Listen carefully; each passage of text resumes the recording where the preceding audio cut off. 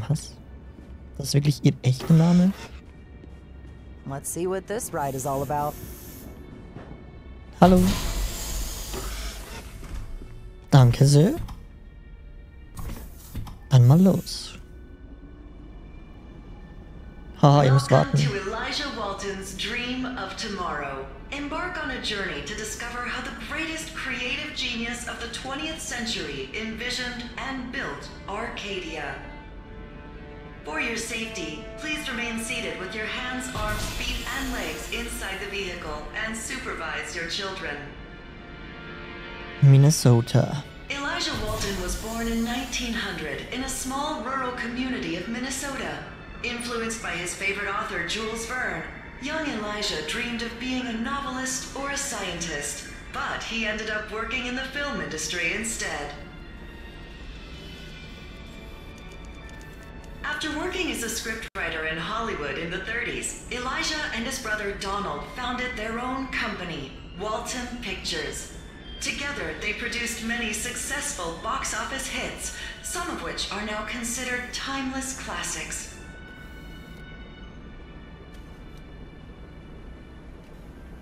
But Elijah Walton wanted to reach a broader audience beyond the movie theater.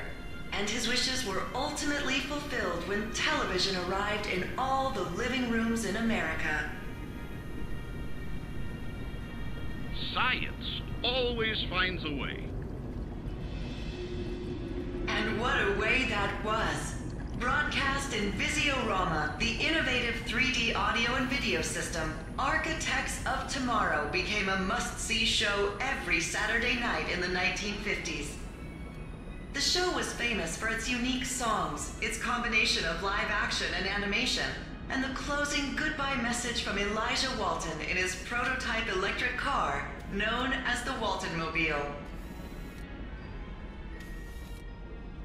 After a decade of unprecedented success, Walton Pictures, now known as Walton Media, decided to undertake its most ambitious project, the acquisition of a huge piece of land in the Midwest to build the city of tomorrow, a city named Arcadia.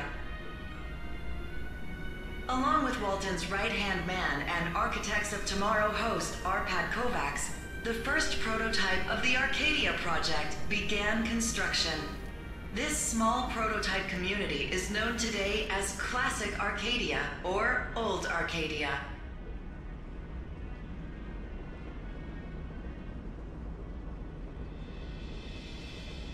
Sadly, a heart failure deprived Elijah Walton of seeing his magnum opus finished. On June 3rd, 1963, the world of entertainment mourned the loss of the most creative and talented mind of the 20th century. Well, what about when Kovacs was kicked to the curb? Don't you have an animatronic for that? Overcoming his grief for the loss of his brother, Donald Walton took the reins of the company. Under his guidance, Project Arcadia was finished on schedule. American Arcadia's premiere is still the second most watched event in American television history, just after the Apollo 11th moon landing. And the first Arcadia residents didn't even know their private lives were being sold and broadcasted. The success of the show attracted so many new residents to the city that Old Arcadia soon became too small. It was evident that a larger, broader, and more modern city was needed. And thanks to the cooperation between Walton Media and Senator Milton Burbank, the Burbank Act was approved, so Arcadia grew and expanded to the size that Elijah Walton had always envisioned. You are omitting the tiny detail that the small print of the Burbank Act allowed Walton Media to lock people up as if they were inside a damn zoo. This is the Arcadia we all know and love. An immense retro-futuristic metropolis inside a weather-controlled dome where each and every citizen enjoys a life of luxury and comfort. Broadcast live 24/7 for more than 55 seasons. The most watched media phenomenon on the planet. But it's a negative growth now, Vivian dear. Now that you know the story, you're ready to begin your journey. Soon you'll be accessing your entry checkpoint to Arcadia. As we speak, your luggage is being carried straight to your hotel room. There it is, my suitcase. I'll have to get into that room. My grandfather, Elijah Walton, had a dream to build the city of tomorrow. A dream that my great-uncle Don continued. Now it's up to me, Vivian Walton, to keep that dream alive. But this dream wouldn't be a reality if it weren't for you. Because you truly are my grandfather's dream. You are Arcadia. You truly are my grandfather's dream. Shut your pie hole, you stupid bitch. Ach, das war doch schön. Es war das Warten sowieso nicht wert. Naja, ein bisschen Geschichte mitgenommen. Mehr über Arcadia erfahren. Aber wie kommen wir jetzt dahin, wo wir müssen?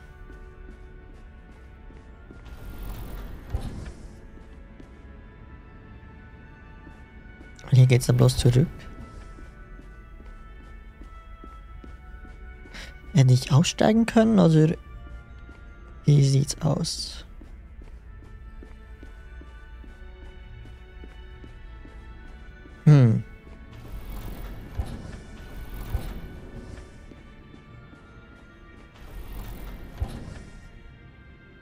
Was steht da? Cast Room. Oh, schön. Paar Requisiten. The cast member that was blocking access to the ride seems to be busy with something else. Ja, dann gehen wir mal hier rein. This must be the cast member's room. Manual override. A red light indicates an animatronic A malfunction. red light indicates an animatronic malfunction. Ah, ich muss das nicht vorlesen. Use your key to activate the manual override. Select the ride section where the problem is. Enter the animatronic number from the selected section. A red light in every section will immediately stop the ride. If the ride stops, the ride doors will open. Okay, dann wissen wir, was zu tun ist. Ah, an attraction always loses a bit of its charm when you see how it works from inside. Not this one. Didn't have any charm to begin with. Okay, in S3 müssen wir auf jeden Fall stoppen.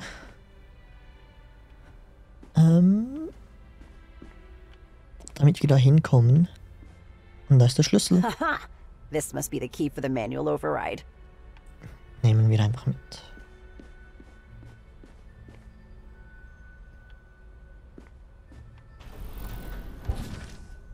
Repair receipt. Animatronic repair malfunction. Animatronic is relevated. Wurde also schon mal repariert, das Ganze.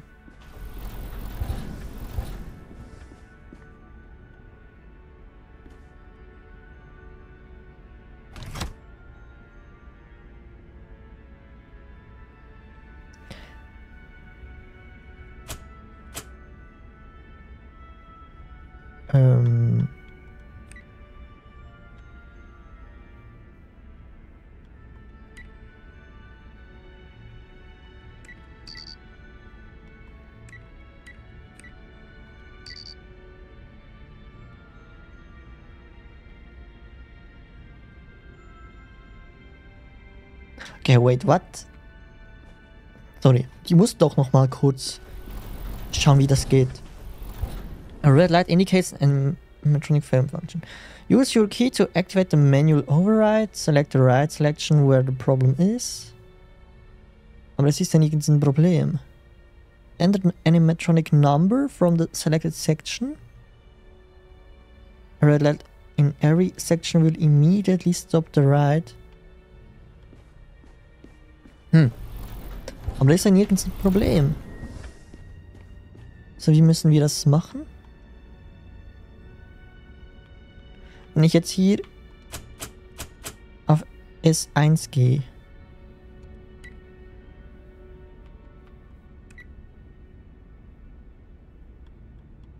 Dann passiert nichts.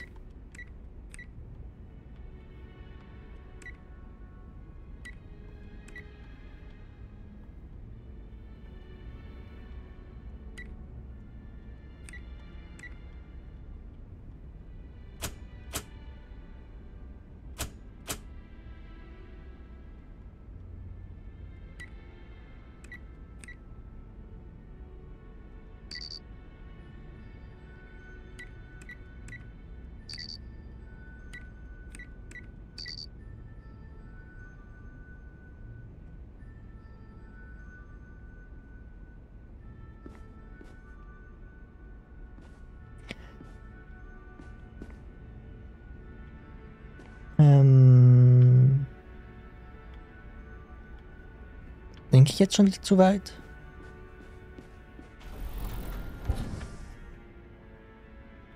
Und theoretisch muss ja eigentlich ein rotes Licht aufleuchten. Irgendwo. Damit der Ride gestoppt wird. Oder muss ich da jetzt nochmals durchfahren?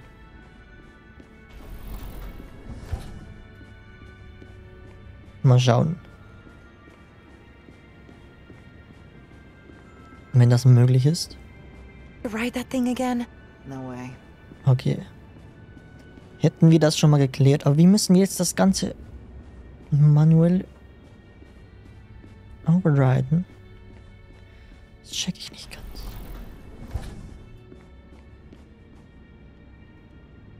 A broken animatronic from the first section of the ride. Its number is Ah. 6711. Okay. Da habe ich was übersehen. Dann gehen wir hier in die erste Section. 7411.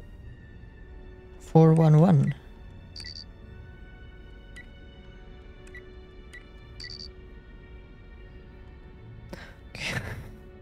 Was war die Nummer?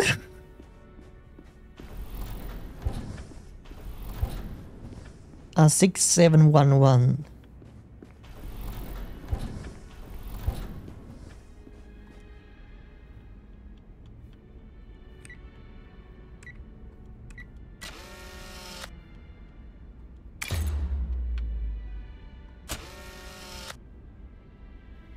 Ah, und da sehen wir die anderen Zahlen.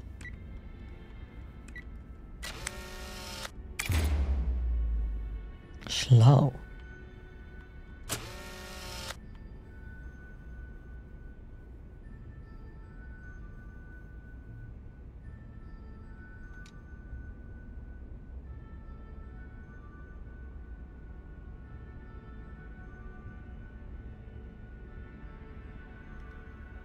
Okay, das ist jetzt doof. Das letzte sehen wir nicht.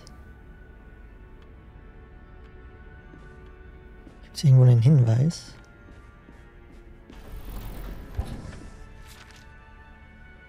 Neun fünf eins acht. Aha.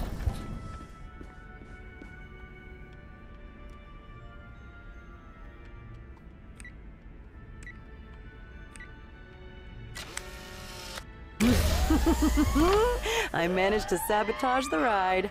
Good. It wasn't worth the wait anyway. Ups. Etwas stimmt nicht. Komisch. Und jetzt sind alle Leute weg auf einmal. Und wir können da rein und durch die Tür gehen.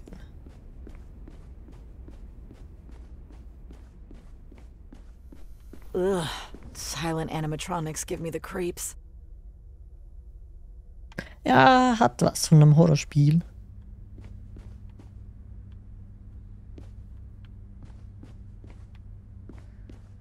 No, no way. After everything it took for me to get in here, I am not going out through the emergency exit. Ja, ja. Ugh, now I have to crawl inside that duct.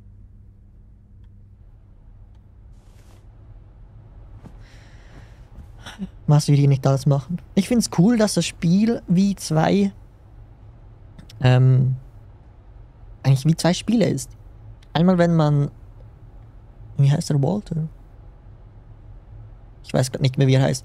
Wenn man ihn steuert, dann hat man diese 2D-Ansicht, also 2D, 3D-Grafikansicht und steuert ihn eigentlich von rechts nach links. Und hier steuert man die ganze durch wirklich in 3D, durch eine 3D-Welt. Was ziemlich cool ist, hat was irgendwie so zwei verschiedene Games in einem sozusagen.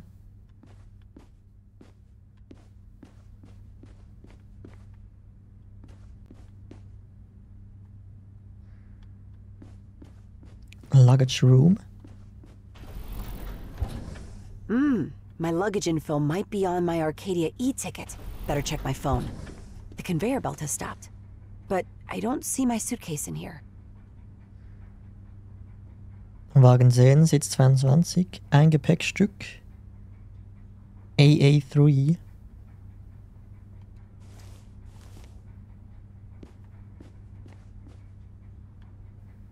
AA3. AA1, AA4, AA3,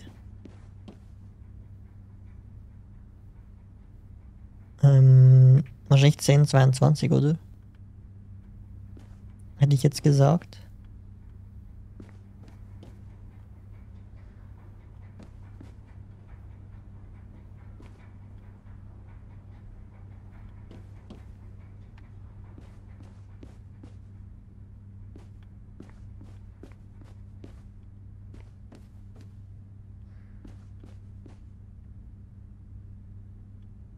Hm.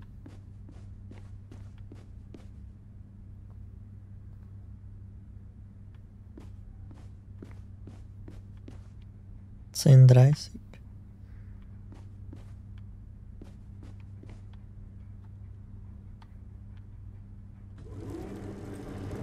Nothing in here. Damn it, where did they put my suitcase? It's not in here. Nope, wrong locker. It's not in here. Nothing in here. Schade.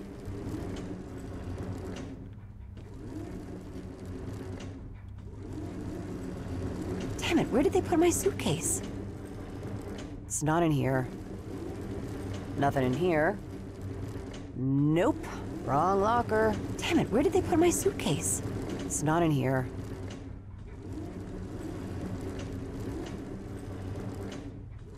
So, da ist das die Zeit. 0900. 10:30. F45. Ah, vielleicht ist es eher die Zeit. Gut, erster Griff und dann haben wir's. Okay, I'll leave the badge inside. Let's hope I could get Trevor to the Cygnus in time. And then, out of Arcadia. I'll talk to you in 3 days.